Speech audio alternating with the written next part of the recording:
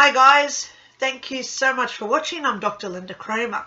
Now, if you watched my live from yesterday, I got disconnected. Isn't it interesting how many people now are losing phones and internet service around the world? Wonder what they're planning next, right? We've got to stay attention. So, got to stay aware is the word I want to say today. So in my live yesterday, I did not get a chance to finish my live show. Therefore, I forgot to do my tarot. Well, I didn't forget to do it because I had them all there, but I was unable to finish with my tarot. So I've got my tarot today. I had the card already done yesterday. I've already got my lovey-dovey card, and I've also got the ruin stone. Now, if you watched my live yesterday, I was talking about how it's time to take a step down memory lane. And when we go back 5 years ago to 2018, you know when we were oblivious to what they were doing? Because they were already doing it, we've got to admit, they were already doing it in 2018. So what we've got to do is go back to when we were oblivious to all this, ignorant, you know, the blue pill, red pill scenario. It's time to take that blue pill and just go back to that time of bliss and be who we want to be. Do not allow other people to control you. That's the big message that I'm getting for today. So when I did my live yesterday on Sunday at 8:30 in the morning, I was told to do the bad news first, which I'm going to do that. Okay? But I've got to say it again here too while you're watching, because I'm about to do my tarots. What I'm going to start doing is Monday 8:30. I'm going to start doing my live show then instead of Sundays, because I need to spend Sundays with my daughter when she's here and other things that I'm now involved with. Okay? Go over and check me on Rumble. I'll put the description in there below. Check my Rumble because I'm about to do another video in there today about just what happened to me this morning, which is also what happened to me on Saturday. So it's getting too common now with what's going on. So I'll stick the link below over to my Rumble where you can go and watch that video as well, because I'm about to do a live there because that's pretty scary what's just happened to me. But the more we get involved with what other people are doing and the more we attach to that energy, that's going to pull us down. So the bad news first. The card that I got with my tarot was the 5 of Swords. Now, anybody who knows swords, we know swords means war. Swords means fighting. Swords means disarray, discontentment. It's all those things that we don't want. So I've got the card here in my book. So there he is, the 5 of Swords, right? Let me read what it says. This is the bad news before I get to the good news, okay, and the ruin that I got. All right, 5 of Swords.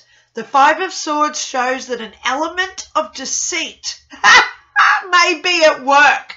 Now, I got told in 2001 when I died of all the lies and deceit that will be starting in about 2005 and coming out in 2020. So they were planning this for 15 bloody years. So this is actually not about us, it's about them. So the 5 of Swords shows that an element of deceit may be at work. Really? You may be at work? Oh, come on.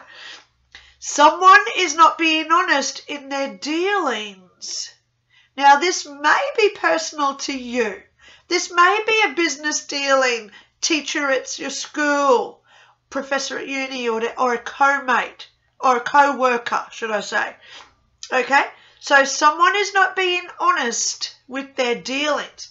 There may be a hidden agenda or some form of underhandedness. Now, I've been following a certain report that just came out of America. There are certain 3-letter agencies that now need to start explaining why they're doing what they're doing and keeping a man in power who obviously shouldn't be there. So, hidden agendas are everywhere. They're rampant. The lies and the deceit, like I got told in 2001, is everywhere. Do not be one of those living a life of deceit or lies. The more we stand up in our truth, the more we act according to our own integrity and our morals and our self-respect, the more we are going to win the spiritual war, okay? It may represent something that is lost. How many people in the last 3 years have lost their jobs, their partners, their ways of life? We've lost that dream and goal that we had, okay? In an unfair manner. Well, everything over the last 2 years or 3 years was unfair. You know, here in Australia, anyone who got a fine for not wearing a mask or not being where they weren't supposed to be because they didn't take a certain medical procedure, all those fines just got reimbursed. So they found out that all those fines, what the police were doing and other law enforcement agencies, it was all not legal.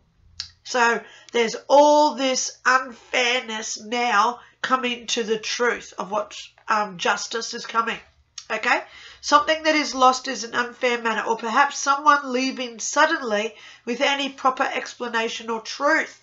Closure. Do we really need closure? That's only our egos, remember guys? When we allow other people to do what they're going to do and we just say, nah, I'm not going to partake with what you're doing. That's on you. I'm going to live in my own self-respect and self-love, and I'm going to create my own energy without your intervention or involvement.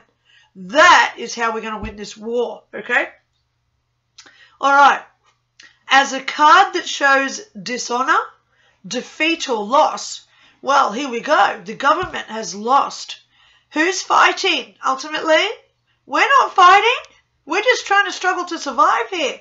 But the fighting is all in the governments around the world. So it shows that there's a loss. It warns you to be careful. It also indicates that selfish victories are short-lived, so you must ensure that you operate in an ethical manner in all your undertakings. As I just said, don't be the one out there gloating or being selfish. Be the one humbled and saying, you know what, you can do whatever you like, but I'm going to create my own energy anyway. So now we go over to my lovey-dovey card. I love this card, guys. Love would be thoughtful and caring. Love would be thoughtful and caring. So what does this mean now in your own lives? Where are you going in the next 3 to 5 years? So we go back down memory lane to where you were in 2018. What were your dreams and goals? What were you passionate about? Any new groups or interests that you wanted to be involved with? Pardon me. Have a look at all those dreams, goals, aspirations and ambitions and start putting them into place now. Do what you are passionate about. Okay? Because there's a war going on. It's called cognitive decline, and I'm about to do a video over on my Rumble because I've just seen it again. Cognitive decline is happening a lot. So what's causing it? So be into yourself. This is what this card means. Love would be thoughtful and caring. It doesn't mean to go out and be caring for somebody else. Don't think about other people. Think about you, where you're going. Self-care is so important right now, okay? Look after you first. You know, if you're on a plane and it's about to crash, hello, I survived a plane crash. The first thing that came out was all those little oxygen little masks, and the first thing they said was put it on yourself first, because unless you look after yourself, you can't look after others, right? So this is the time for self-care. So let me now go over to the ruin. Now I pulled these out yesterday before I did my live, and unfortunately my live got shortened because internet went down. I found out internet was down a lot in Australia yesterday. What are they planning? You know, they're planning something. They're doing stuff, you know. Where would you go if you had no internet today? No online banking. You can't scan your card for groceries. How would you be paying your bills? Because everything's online now. Think about it. Think about it. Okay? So this is the ruined stone that I got yesterday. And here he is in my book. So I put him up there. There is that one there. So there it is, so you can see him. It's that one there. Okay? So this one says harvest. Now, I've had this one before. So this is the one that's reaping the rewards of hard work. Okay? It's harvest time. We've been through madness. Now it's time to self-care. And what happens when you self-care? Growth occurs. So then you can harvest the rewards of the effort that you've put into yourself. So let me go through the 3-dot point for the harvest card. It's a positive sign. Yes. Signals the reaping of a reward of some kind, e.g. a bonus, promotion or conception of a child, a good deed. And last one says typically the reward is the result of significant earlier effort invested. The reward is well deserved. So how patient were you through the last 3 years?